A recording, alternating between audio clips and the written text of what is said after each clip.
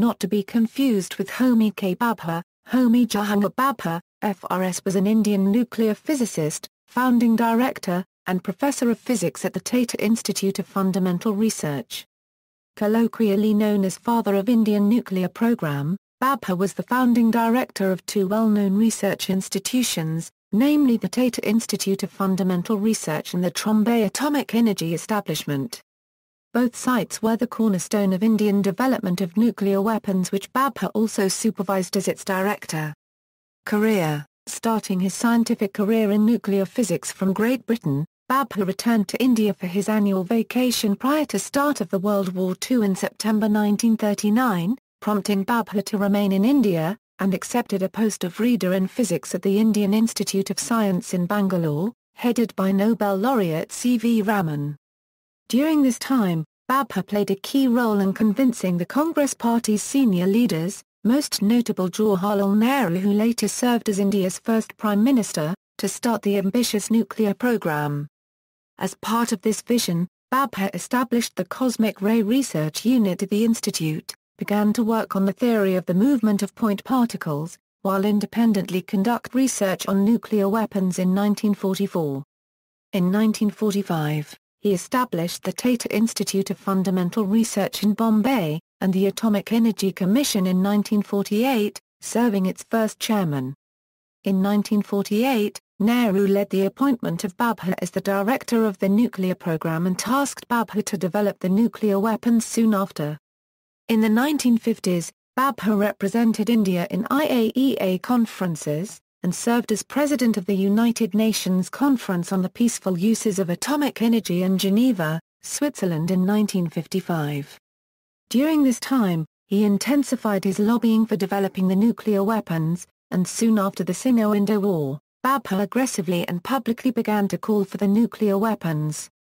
Bhabha gained international prominence after deriving a correct expression for the probability of scattering positrons by electrons, a process now known as Bhabha scattering. His major contribution included his work on Compton's scattering, our process, and furthermore the advancement of nuclear physics. He was awarded Padma Bhushan by Government of India in 1954.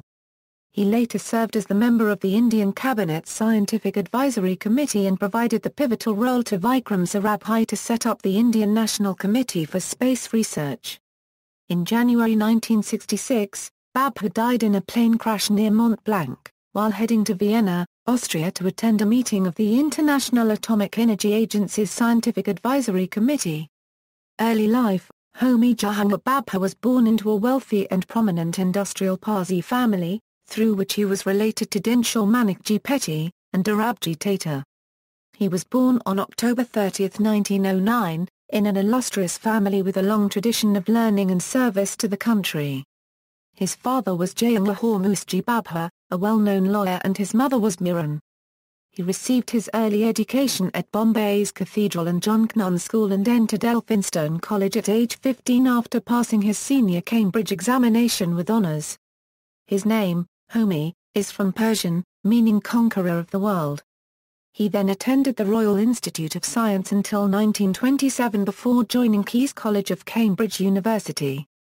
This was due to the insistence of his father and his uncle Dorab Tata, who planned for Bhabha to obtain a degree in mechanical engineering from Cambridge and then return to India, where he would join the Tata Steel Mills in Jamshedpur as a metallurgist.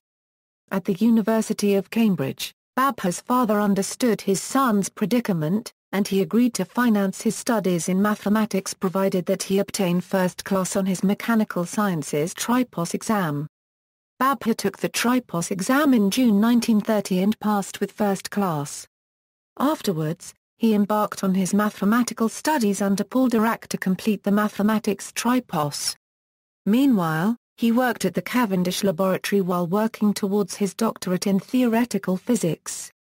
At the time, the laboratory was the center of a number of scientific breakthroughs. James Chadwick had discovered the neutron, John Cockcroft and Ernest Walton transmuted lithium with high-energy protons, and Patrick Blackett and Giuseppe Chialini used cloud chambers to demonstrate the production of electron pairs and showers by gamma radiation. During the 1931–1932 academic year, Bhabha was awarded the Salomon Studentship in Engineering. In 1932, he obtained first class on his mathematical tripos and was awarded the Rouse Ball Traveling Studentship in Mathematics. During this time, the nuclear physics was attracting the greatest minds and it was one of the most significantly emerging fields as compared to theoretical physics. The opposition towards theoretical physics attacked the fields as it was lenient towards theories rather than proving the natural phenomenon through experiments. Conducting experiments on particles which also released tremendous amount of radiation, was lifelong passion of Bhabha, and his leading-edge research and experiments brought great laurels to Indian physicists who particularly switched their fields to nuclear physics, one of the most notable being Pyara Singh Gill. Research in nuclear physics. In January 1933, Bhabha received his doctorate in nuclear physics after publishing his first scientific paper, The Absorption of Cosmic Radiation. In the publication, Bhabha offered an explanation of the absorption features and electron shower production in cosmic rays. The paper helped him win the Isaac Newton Studentship in 1934, which he held for the next 3 years. The following year, he completed his doctoral studies in theoretical physics under Ralph H. Fowler. During his studentship, he split his time working at Cambridge and with Niels Bohr in Copenhagen. In 1935, Bhabha published a paper in the Proceedings of the Royal Society, Series A, in which performed the first calculation to determine the cross-section of electron-positron scattering. Electron-positron scattering was later named Bhabha scattering, in honor of his contributions in the field. In 1936, the two published a paper, The Passage of Fast Electrons and the Theory of Cosmic Showers in the Proceedings of the Royal Society, Series A, in which they used their theory to describe how primary cosmic rays from outer space interact with the upper atmosphere to produce particles observed at the ground level. Bhabha and Heitler then made numerical estimates of the number of electrons in the cascade process at different altitudes for different electron initiation energies. The calculations agreed with the experimental observations of cosmic ray showers made by Bruno Rossi and Pierre-Victor Auger a few years before. Bhabha later concluded that observations of the properties of such particles would lead to the straightforward experimental verification of Albert Einstein's theory of relativity. In 1937, Bhabha was awarded the senior studentship of the 1851 exhibition, which helped him continue his work at Cambridge until the outbreak of World War II in 1939. Returned to India. In September 1939, Bhabha was in India for a brief holiday when World War II broke out, and he decided not to return to England for the time being. He accepted an offer to serve as the reader in the physics department of the Indian Institute of Science, then headed by renowned physicist C. V. Raman. He received a special research grant from the Sir Dorab Tata Trust, which he used to establish the Cosmic Ray Research Unit at the Institute.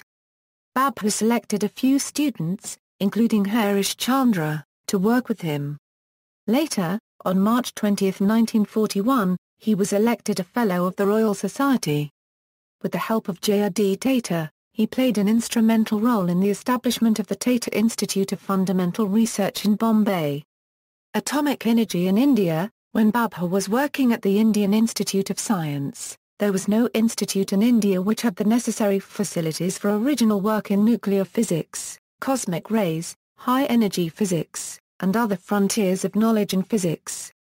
This prompted him to send a proposal in March 1944 to the Sir Dorabji Jamsetji Tata Trust for establishing a vigorous school of research in fundamental physics. In his proposal he wrote here, the trustees of Sir Dorabji Jamsetji Tata Trust decided to accept Bhabha's proposal and financial responsibility for starting the institute in April 1944. Bombay was chosen as the location for the proposed institute as the government of Bombay showed interest in becoming a joint founder of the proposed institute. The institute, named Tata Institute of Fundamental Research, was inaugurated in 1945 in 540 square meters of hired space in an existing building. In 1948 the institute was moved into the old buildings of the Royal Yacht Club. When Bhabha realized that technology development for the atomic energy program could no longer be carried out within TIFR, he proposed to the government to build a new laboratory entirely devoted to this purpose. For this purpose, 1,200 acres of land was acquired at Trombay from the Bombay government. Thus the Atomic Energy Establishment Trombay started functioning in 1954. The same year the Department of Atomic Energy was also established. He represented India in international atomic energy forums, and as President of the United Nations Conference on the Peaceful Uses of Atomic Energy, in Geneva, Switzerland in 1955. He was elected a foreign honorary member of the American Academy of Arts and Sciences in 1958. Visionary behind India's three-stage nuclear power program, Bhabha is generally acknowledged as the father of Indian nuclear power. Moreover, he is credited with formulating the country's strategy in the field of nuclear power to focus on extracting power from the country's vast thorium reserves rather than its meager uranium reserves. This thorium-focused strategy was in marked contrast to all other countries in the world. The approach proposed by Bhabha to achieve this strategic objective became India's three-stage nuclear power program. Bhabha paraphrased the three-stage approach as follows: as a result of Bhabha's vision, India has the most technically ambitious and innovative nuclear energy program in the world. The extent and functionality of its nuclear experimental facilities are matched only by those in Russia and are far ahead of what is left in the U.S. Death. He died when Air India Flight 101 crashed near Mont Blanc on January 24, 1966. Assassination conspiracy. Many possible theories have been advanced for the air crash, including a conspiracy theory in which Central Intelligence Agency is involved in order to paralyze India's nuclear program. While an Indian diplomatic bag containing newspapers, calendars and a personal letter was recovered near the crash site in 2012, it was a Type C diplomatic bag containing no documents of importance. Legacy. After his death, the Atomic Energy Establishment at Bombay was renamed as the Bhabha Atomic Research Centre in his honour. In addition to being an able scientist and administrator, Bhabha was also a painter and a classical music and opera enthusiast, besides being an amateur botanist. He is one of the most prominent scientists that India has ever had. Bhabha also encouraged research in electronics, space science, radio astronomy and microbiology. The famed radio telescope at Uti, India was his initiative, and it became a reality in 1970. The Homi Bhabha Fellowship Council has been giving the Homi Bhabha Fellowship since 1967. Other noted institutions in his name are the Homi Bhabha National Institute, an Indian-deemed university, and the Homi Bhabha Centre for Science Education, Mumbai, India. Trivia. On March 13, 2014, The Times of India reported that the National Centre for the Performing Arts had issued a public notice inviting developers and investors interested in purchasing Miranjal, the sprawling colonial bungalow at Malabar Hill where Bhabha spent most of his life. The bungalow has a built-up area of 13,953 square feet and a plot measuring 17,150 square feet. After Bhabha died in 1966, his brother Jamsh became the custodian of the Bhabha estate. Being an avid patron of arts and culture, Jamshed Bhabha, who died in 2007, aged 93, had willed the property along with paintings, jewelry, artifacts and furniture to the NCPA, which he had established. Located at a stone's throw from Hanging Gardens, the property is estimated to be valued at over Rs 257 crore and was sold to Godrej family for Rs 372 crore by the NCPA on June 18, 2014. The employees and scientists working for Department of Atomic Energy and Tata Institute of Fundamental Research, which Bhabha founded, have protested against the sale of the bungalow to private developers as they believe that the bungalow should be preserved as a memorial. However, NCPA Chairman K. N. Santuk said that such sentiments are misplaced. He said that Homi Bhabha, the architect of India unregistered trademark S nuclear power program, was only a part owner of the property, and after his demise, the property devolved solely upon his brother Jamshed, who bequeathed it absolutely to the NCPA by his will, which has since been probated. Santuk said he was sad that eminent scientists were supporting this movement and that Bhabha has lot of funds and they could have used that to bid for the bungalow. While there were 8 bidders originally, 3 turned up for the auction. Suntuk added that Homi Bhabha was a great lover of culture himself and both brothers would have been disappointed with the opposition to the auction. See also, India's three-stage nuclear power program, references, Penny, L. Homi Jahangir Bhabha 1909–1966. Biographical Memoirs of Fellows of the Royal Society 13, 35 Euro 26 doi, 10.1098/SBM 1967.0002a, AB Unknown author. Dr. Homi J. Bhabha. Unknown author, Google Docs. Homi Jahangir Bhabha. Physics Today 19, 108 Euro 101. 1966. doi, 10.1063/1.3048089a, ABCDE Richelson, Jeffrey Richelson. U.S. Intelligence and the Indian Bomb. The National Security Archive, the George Washington University. Published through National Security Archive Electronic Briefing Book No. 187. Retrieved January 24, 2012 a, ABC Sublette, Carey. Dr. Homi J. Bhabha, Indian Oppenheimer Nuclear Weapon Archive. Nuclear Weapon Archive. Retrieved January 24, 2012 a, FAR, 000MUOEO ±, Bhabha, Homi J., and Wolfgang Eitler. The Passage of Fast Electrons and the Theory of Cosmic Showers. Proceedings of the Royal Society of London.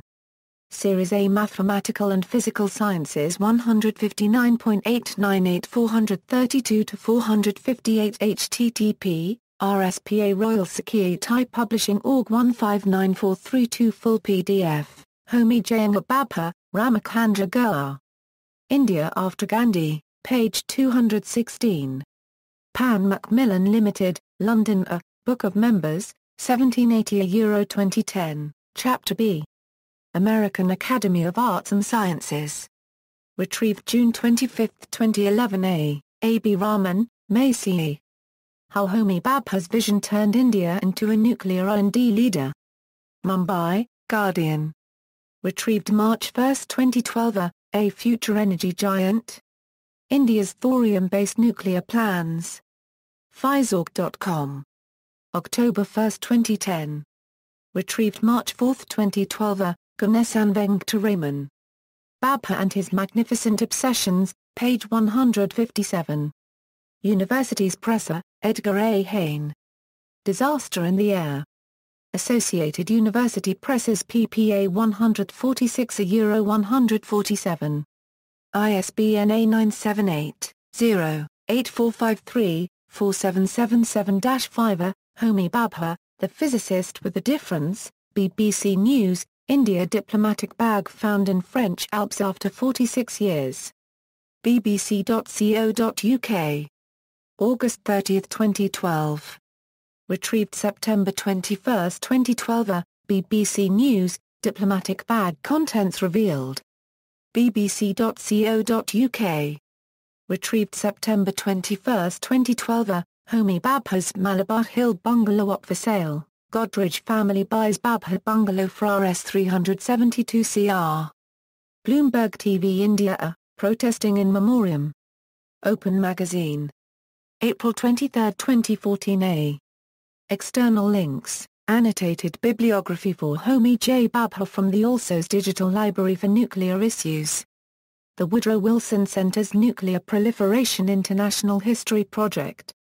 NPIHP has a series of primary source documents about and by Homi Bhabha.